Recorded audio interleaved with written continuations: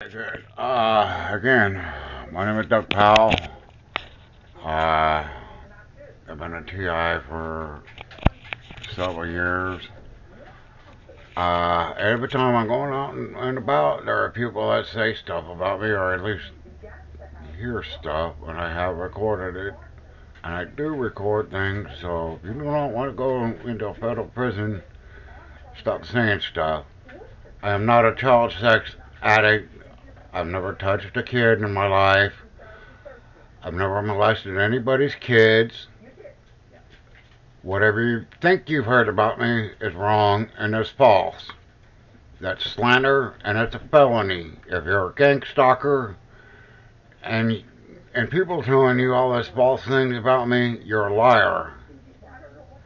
I've never, ever, ever touched anybody's kids inappropriately ever in my life. You can put that in the bank and smoke it. I'm tired of that. And for the little boy or the little kid that was at the post office earlier, you do not have authority over me. I record you people. I will get you into prison. You got it? Stop saying I've raped anybody's kids. I've never raped nobody's kids. That have never been a thing. If you can believe it or not, I don't care. That's the truth. That's the honest God's truth. I've never, I don't have to be registered because I'm not a sex offender. I've never been a sex offender.